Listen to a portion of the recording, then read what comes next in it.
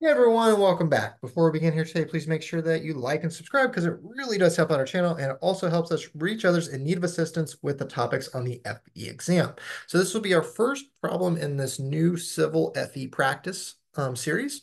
And what we have going on here is that we have to determine the area of the shaded portion of the figure shown below is most nearly to one of these four answers. So we have to determine this area of this gray region here utilizing the curve. So anytime you need to find the area under the curve, you have to integrate.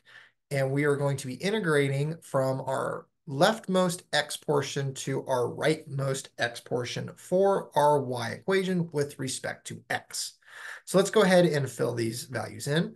So our leftmost x portion is going to be 2, and our rightmost is x equal to 5. And our y equation is simply just 3x squared dx. Now, since we only have one equation here and the area is bounded by the x-axis here, we do not have to subtract off another integration portion over here. Now, if we had another equation going off here, then yes, we would have to subtract off another equation area. But since it is bounded by the x-axis, you do not have to do that.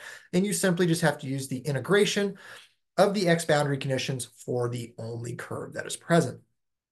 So we basically are integrating 3x squared, which is pretty easy integration. That'd just be 3 times 1/3 x to the third from 2 to 5. So this is essentially just x cubed from 2 to 5. So we would have 5 cubed, subtracting off 2 cubed, oh, not squared, but cubed.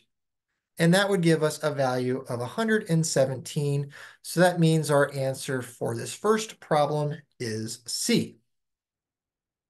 So I hope this video was helpful, and if you want to see more problem solved this Friday, please check out the other videos on our channel. Also, if you haven't done so already, please like this video, leave a positive comment below, and subscribe to the channel. Thank you for watching, and I hope you have a fantastic day.